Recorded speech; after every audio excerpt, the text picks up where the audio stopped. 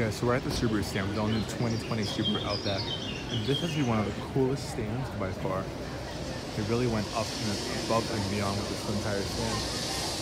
You got nature sounds, you got geysers, fake geysers blowing up that emit this fog. Look, you can see it coming out right now actually.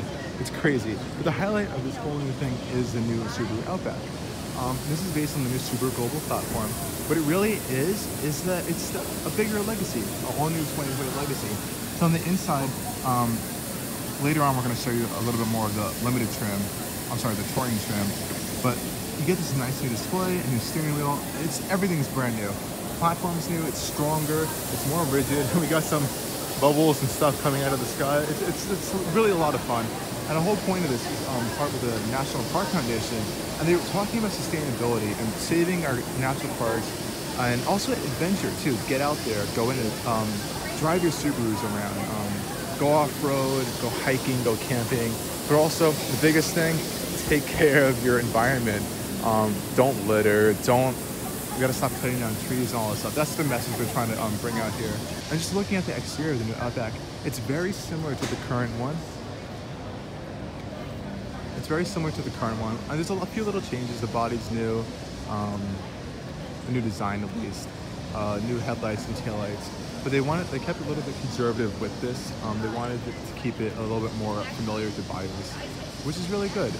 It looks okay, but again, it may look similar, but it is totally new. New chassis, new platform, new everything. So buyers are really gonna love it. It's a great car already, and they're just making it even more capable. And even on some of those trims, the seats are even waterproof. Yeah, they really wanted to make it on the next level. Look upstairs with the Outback. In the Legacy, this is the exact same system. It's huge. I think it's 11.6 inches if I'm correct. And Subaru's Starling system is actually really, really easy and simple and very good to use. This is actually the first time I'm taking a look at this. So let's just take a look at this together so we can see we have our home button here. And it's very simple. I like how everything's laid out. The graphics are not too cheesy and not too premium. It's just the right touch for the common market that they're really aiming this for. In their apps section, you can even get Apple CarPlay, Android Auto, and also that you can download your Subaru Starling app, which will help you with this, which also ties into your My Subaru. It's more like vehicle features on the go type of thing. This is really nice. It's quick, it's responsive. I do like the graphics. I really like this little supplementary display up here. So if you have noticed, Subaru always used to have another little display up here on all their models. That's gone now. So they've replaced that with this display over here. I like it. It's not bad. Let's see, where did we go back to that other display? I like you can see your water, oil, and speed because you can't see any of that information in the center of the display anymore. They moved it over here, which is nice. I like that you actually have a clock here because in the last generation Legacy and Outback, it was really traffic on NJ 495. Okay, let's turn that off. Back to the time. In the last generation Outback and Legacy, the time was in a really, really tiny spot all the way down at the bottom. It was really hard to see. And it was kind of annoying, actually. I'm happy Subaru kind of changed that.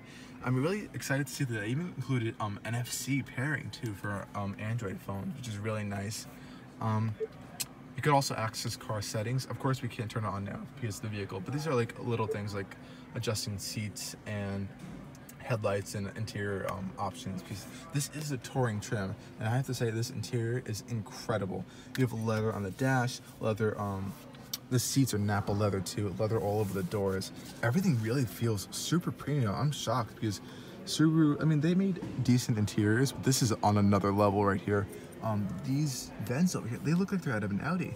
They don't even feel cheap too, which I'm really impressed with. All the buttons, very premium. There's no hard, scratchy plastics. Center console is super stiff, which is really showing how tough and the quality of this new global platform is. Now, a lot of you must be wondering, what is this thing with this little IR sensor over here?